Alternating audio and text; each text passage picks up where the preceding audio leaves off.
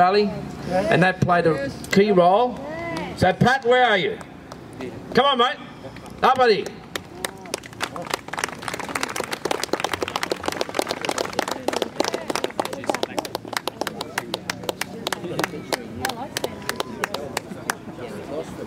Oh no, I can't believe you're not standing there. This is so fun. Okay. First of all, I'd just like to say, never give up and never give in. Right? Never give up and never give in. Remember, our parents, and I apply this to most of the people here, fought a world war. And they won it. And we're their children today. And all this talk about environmentalism, the people of the 60s and the 70s and the 80s, where are they? They're here. That's where it came from. And today they're ramming this stuff down our throat as if we're not concerned about the environment. Everybody here is. We know it.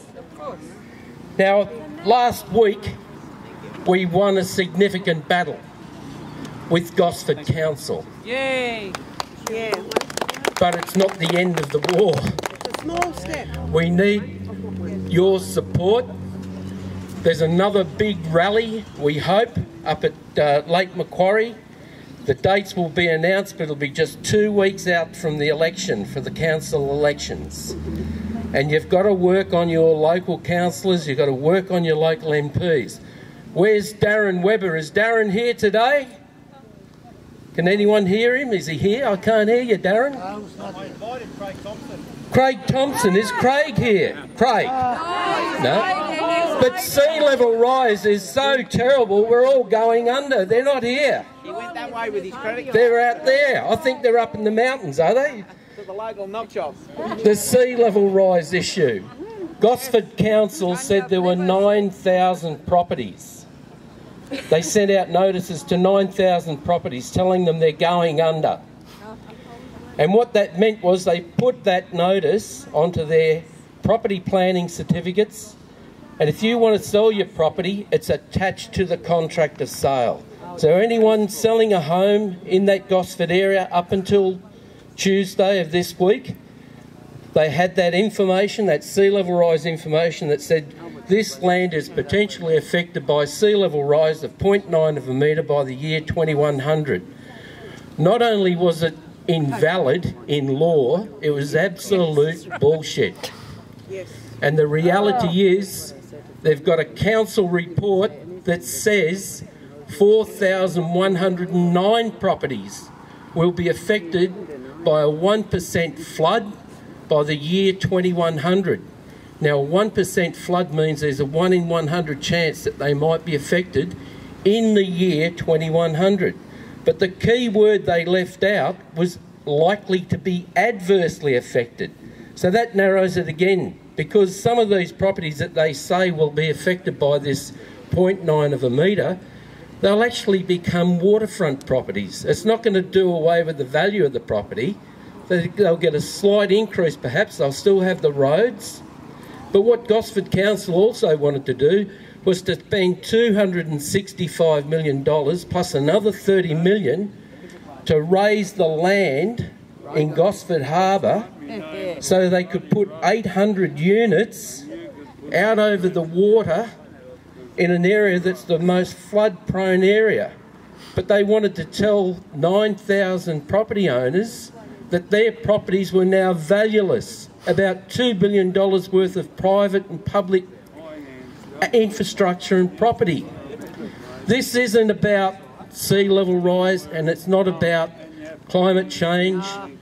What this is all about is taking away your property rights, taking away your democratic rights. And don't forget it, because if you've got the time, go to the internet. Tuesday this week, the Productivity Commission hearing, and you'll see it in the papers that have been presented by people like Professor Bruce Thom. We need a new style of government. They want a new type of government that will control land, because they don't believe that we are using the land appropriately. That's what this is all about. This is just a massive scare campaign, and the only way you can beat it is to get in touch with your local MPs, get in touch with your local councillors, talk to them, tell them that you're not happy about it, turn up at the council meetings, they're only just down here, speak on it, anything you can, and always speak against it. And make sure you let them know that you're angry about it. But you've got to do that, and you've got to do it. If you don't do it, they think you're a walkover. Yeah. So that's how we managed to win that one battle, and it took 2 years. So this is going to be long, it's got more to go, but finally it will turn around. Now here in Wyong, what you're really looking at is thousands of homes that could be affected by a 1 in 100 year flood, and they've been there for a long time, but where's the money gone into protecting those homes? Are there any levies? Are there any barriers to the sea? Have they got anything that really will help those properties today where we might get flooding? They're talking about 90 years' time. They're taking your eye off the real ball, and that is what they can do for those properties today. They don't want to talk about that. So that's the reality. And on the beaches, all of our beaches up and down the New South Wales coast now, if there's coastal erosion, which occurs, at the height of that storm, the SES is no longer permitted to protect homes. That's in the State Disaster Plan. That went into the State Disaster Plan in 2009, the previous Labor government. The current state Liberal government have been in for over a year, and they haven't made that simple change. Get a move on, Barry. So there's a lot to be done, and it's got to come from people like you. Small number of people here today, it's not. It's a massive number of people. And every person counts. That's how we were successful in Gosford. It wasn't one person, it was hundreds of people, all doing whatever they can. So I encourage you all to get on the internet, become informed, contact your local councillors, send them text messages. They've all got mobiles. Get their email address. They've all got email addresses. Send them an email. But in particular, get on to those local state Liberal MPs. They won this seat from David Harris, Darren Webber, and David Harris, when this became a big issue, what David Harris said, we've got to draw a line in the sand. And I said to him, what side of the line am I on? And he also went on to say, you took the risk when you bought that property. We all bought these properties quite legally. The council's been collecting rates. The state government's been getting land tax and stamp duty.